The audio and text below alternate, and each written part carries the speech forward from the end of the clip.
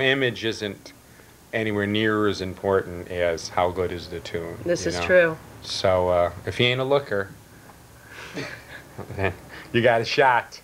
You know? You're fine, darling. You're fine.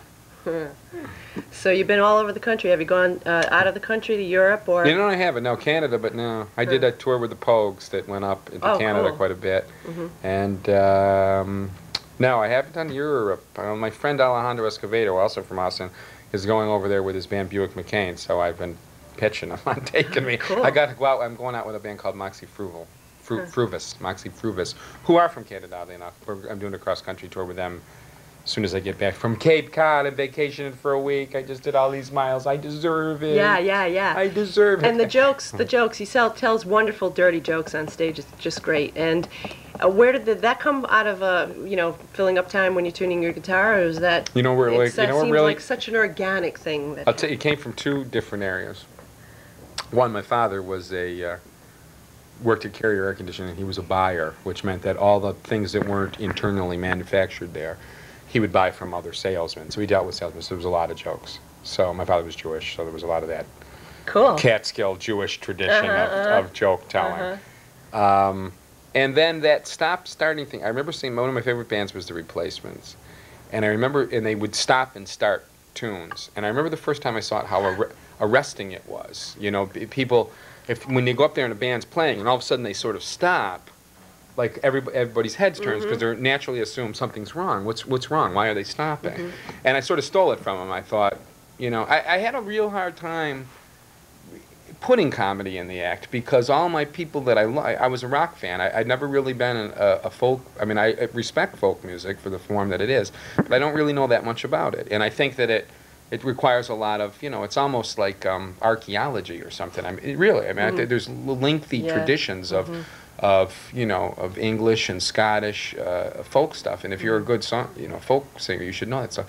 But I don't. I was a rock guy, and the rock guys that I liked, like, you know, although, you know, Richard Pryor and Lenny Bruce were just as, I loved those guys when I was a kid as much as I loved, like, Lennon and Hendrix, you know. But like guys like Lennon and Hendrix and the Replacements and the Clash, all the bands that I liked, they never did anything funny. It was not cool to do. So when I was in a band, I never did any of that comedy stuff with a band. It took me a long time for me to go, you know, this, and I'd go down in the dressing room, though, and I'd entertain everybody in the dressing room. I go, well, this, you know, this is stupid. This is unquestionably part of me, and I'm up there as a solo.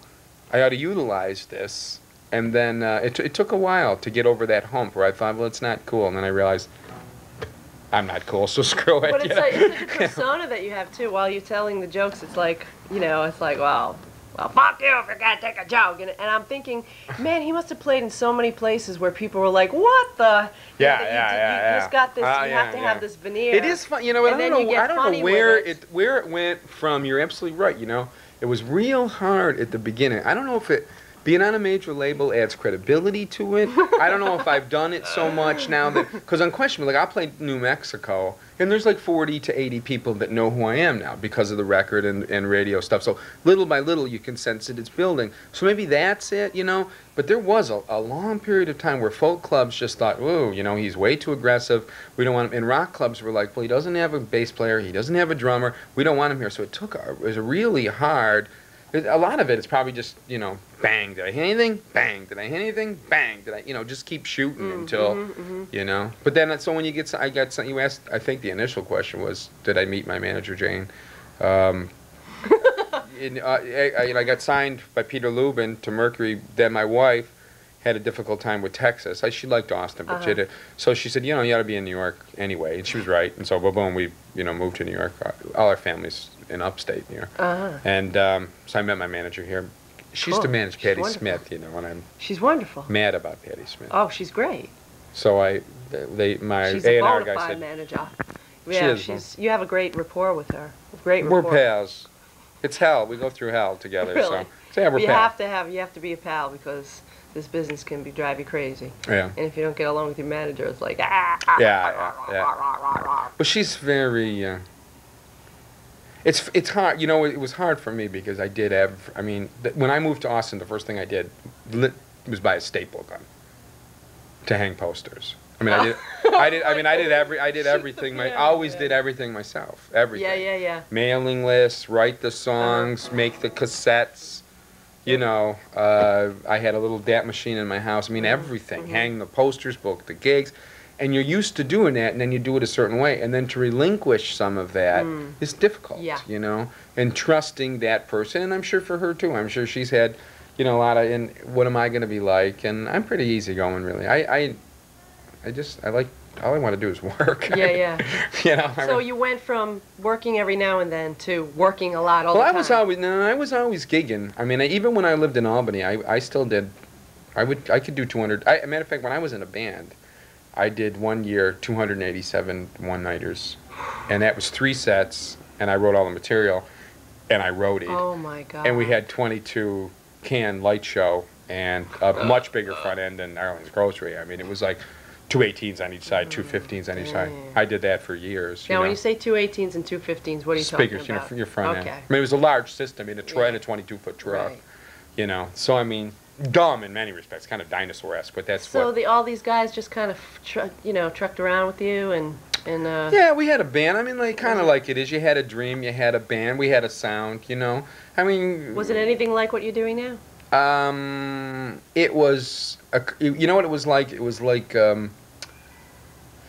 cross between the Ramones and maybe like the Iron City House Rockers. Like it definitely had like a Jersey kind of you know, E Street Band or Southside Johnny-esque slant to it, but everything was very fast like the Ramones. So in many, I mean, I was the rhythm player, so a lot of that probably fast. You know, I'm definitely. And you sang. Yeah, I was front guy. So when you got alone on stage, did that like scare you at first? Yeah. Hence the name Hamell on Trial. Hearing right, that's where the name came from. Right. It had to be where the name came from. Right. They really gonna lynch me, or they gonna let me go? Because I wouldn't. A lot of it has to do with, and I see most of my fears come from the way that I feel like. For instance, if you said to me, "It's this solo guy. He plays an acoustic guitar. He's bald." And he, you know, yells. There's spoken word. There's poetry. There's jokes. You know, I would probably go. And then you ended up, and it's a rock and roll act. I might say, I don't know if I'm going to make that show. You know, so I understand, and so from my own thing, I understand how difficult. I never get upset if nobody gets it. I mean, at first, because I don't know if I would even. It's a lot. But I mean, people are into it because I try to make it as entertaining as possible. Well, do you sell more CDs after you're performing? Oh, yeah. Than that you do off the shelf when they haven't seen you yet?